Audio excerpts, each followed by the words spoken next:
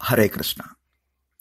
The Temple of Vedic Planetarium in West Bengal's Mayapur will be the world's largest temple, bigger than Taj Mahal in Agra or St. Paul's Church in the Vatican. The countdown to the opening of what has been billed as the world's largest religious monument, the Temple of Vedic Planetarium in Bengal's Mayapur district. The temple, 130 km from Kolkata, will also serve as the headquarters of the International Society of Krishna Consciousness. It is expected to open by July or August 2023.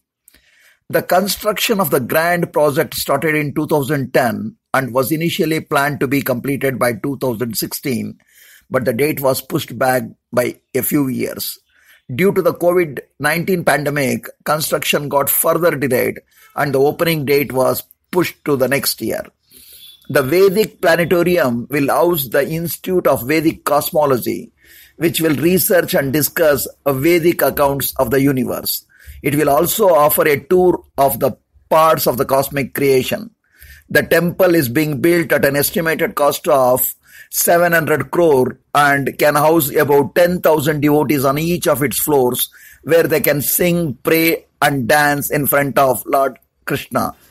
The project, headed by Alfred Ford, the great-grandson of renowned businessman Henry Ford, and the future owner of Ford Motor Company, who changed his name to Ambarish Das in 1975 after joining ISKCON, he gave $30 million for the infrastructure. The temple has been lined with blue Bolivian marble, sourced partly from Vietnam. The temple is envisioned by Acharya Prabhupada, who wanted a structure that would spread awareness about Vedic science. The planetarium has a huge rotating model that illustrates how the planetary systems move as described by holy books like Bhagavata Purana.